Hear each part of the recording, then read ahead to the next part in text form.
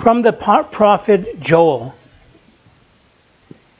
Therefore saith the Lord, be converted to me with all your heart, in fasting and in weeping and in mourning, and rend your hearts and not your garments, and turn to the Lord your God, for he is gracious and merciful, patient and rich in mercy, and ready to repent of the evil.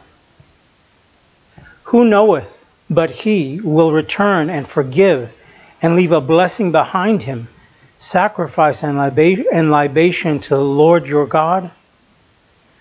Blow the trumpet in Sion, sanctify a fast, call a solemn assembly, gather together the people, sanctify the church, assemble the ancients, gather together the little ones, and them that suck at the breasts. Let the bridegroom go forth from his bed, and the bride out of her bride chamber. Between the porch and the altar the priests and the Lord's ministers shall weep and shall say, spare, O Lord, spare thy people, and give not thy inheritance to reproach, that the heathen should rule over them. Why should they say among the nations, where is their God? The Lord hath been zealous for his land, and hath spared his people. And the Lord answered and said to his people, behold, I will send you corn and wine and oil, and you shall be filled with them. And I will no more make you a reproach among the nations, saith the Lord Almighty. Deo gratias.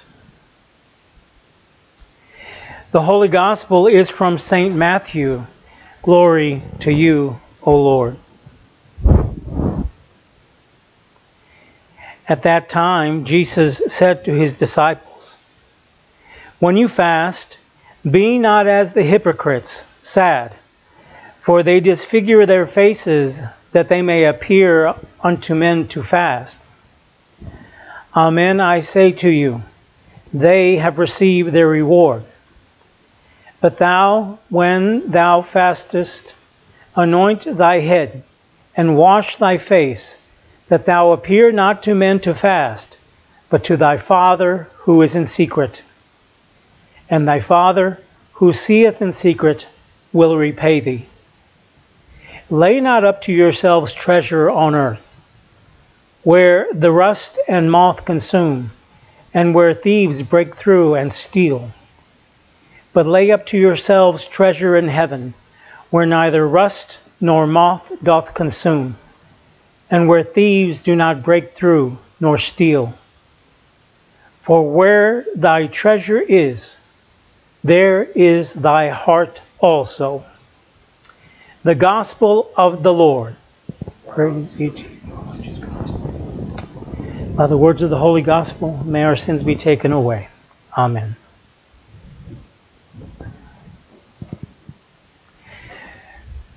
Good afternoon, dear friends. I'm used to saying good morning. In the past, Mass has been a little bit earlier, and I have to say that I wasn't planning on giving a public homily today.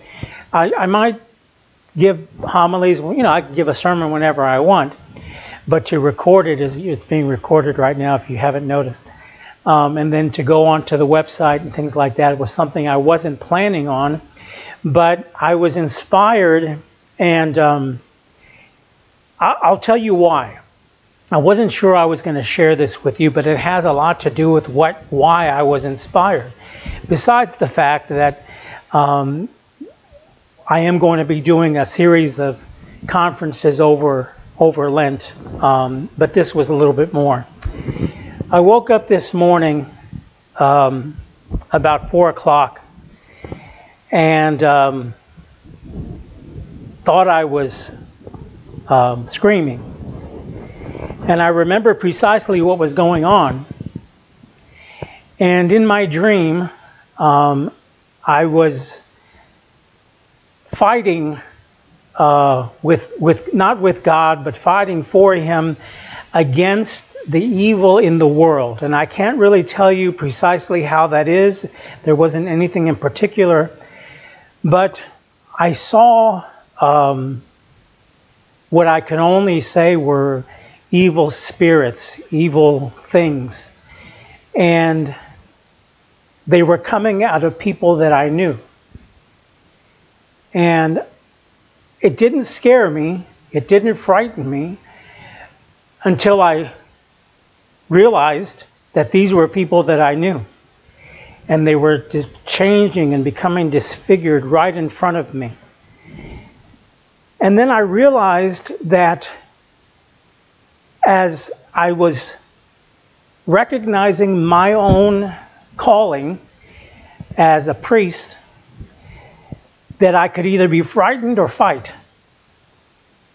And I knew that God called me to fight in this way, in a particular way, in the way a priest fights, in a particular way, in the way I've been called as a priest.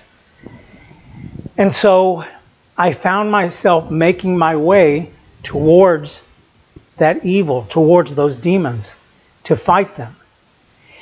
And I realized I was in the air. And these demonic things were in the air. And I saw other demonic things rising. And even in my dream, I couldn't figure out, why are we in the air? Why are we going towards heaven? And I remembered St. Paul's reading, that we fight the demons of the air. Demons, the spirits, are soaring above us. Sometimes we think that they're below us. They're not. They're all around us. They're all about us. They're all ready to take us. And so we have to be aware of that. We have to know that, so that we also can fight. Because each of you have a responsibility, even as lay people. You have to fight as well. I'm going to fight, and I'm going to swim and make my way towards those demons. But you have a responsibility as well. You have to fight those that are within yourselves. You see, the dream, I was seeing them come out of people I knew. And so you also have to fight. You can't give up. No matter what's going on, no matter what's happening, no matter what you think or what this day may be like or that day may be like, doesn't matter. Every single day, you have to get up and try again. That's what I do. That's my responsibility. And that's your responsibility as well. Yours is not like mine. Believe me, it's nothing close to mine. Sometimes lay people think that they can do things a priest can do. It's not true. You have to let me fight. And like St. Polycarp, I don't know if you know the story about St. Polycarp.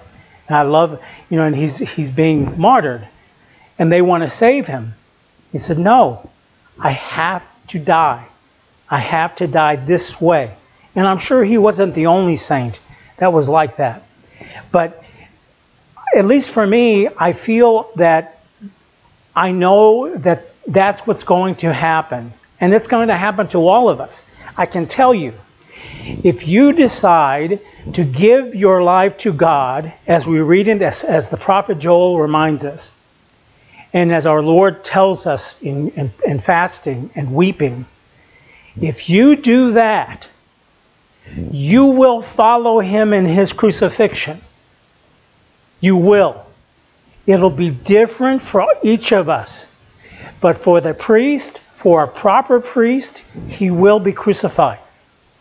And most priests run away screaming,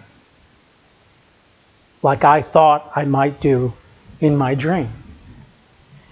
And so I thought that, that's what inspired me to maybe say something today, because we are going to have a series of conferences this year here. And if you can come, we'd love to have you. They'll be after Holy Mass on Sunday. And I think what we've talked about is if you're going to come, please bring a sack lunch or something like that. If you want to eat, you don't have to eat. We'll have water and, something to drink or something like that. And then we're going to ask you to be quiet. It's not a time to chat. It's not a time to go back and forth. Just come, be a part of what we're doing. And then remember, we're in Lent. And that's what this time is for. And thank God we have another Lent to continue to fight, to continue to try to repair, to continue to try to help others. And so the theme of the conference, it's called Receiving Grace. And what I want to do in this conference is to help you understand what it means to receive. I don't know that many know or understand what it means to receive. Receiving grace in solitude, in sacrifice, in service, and in sanctity. That's what I hope over the several weeks that we'll be together, that we'll get something from that. And that I'll receive something from that. And from us being together and sacrificing together and remembering and praying together, that God willing, when we come to the Sacred Triduum, we'll feel better, because you're supposed to feel better. At that time, you are supposed to feel good. You're not supposed to be waiting for the end. You're supposed to feel better, spiritually better, and sometimes even physically better. And that's precisely what God intends for us in this Lent, in every Lent. And so we just have to remember that on this Ash Wednesday, as we begin our journey, it's not very long. Based on our lives, how much we've done, how much we've failed. And our Lord is asking for just this time. And as He would say to His apostles, come away with me for a while, rest. And I hope that you'll take this time to do some good spiritual reading, to reflect on your lives, to reflect on the lives of the people around you, and to pray and sacrifice and to be silent and receive all of the wonderful graces that God intends for you. God bless you and God love you. In the name of the Father, and of the Son, and of the Holy Spirit. Amen.